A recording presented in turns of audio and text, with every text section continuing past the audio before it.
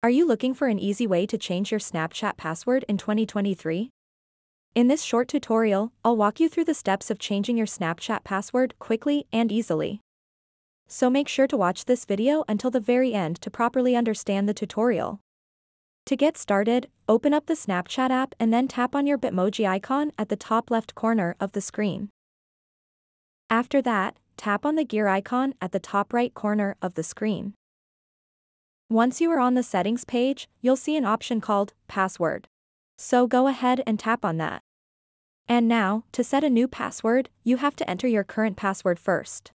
After that, you'll have the ability to change your Snapchat password. So that wraps up this tutorial. If you have any questions about this whole process, please let me know in the comments section below. And if this video helped you out, please give it a big thumbs up and subscribe to this channel for more tutorial videos like this one. Thank you so much for watching and have a good day.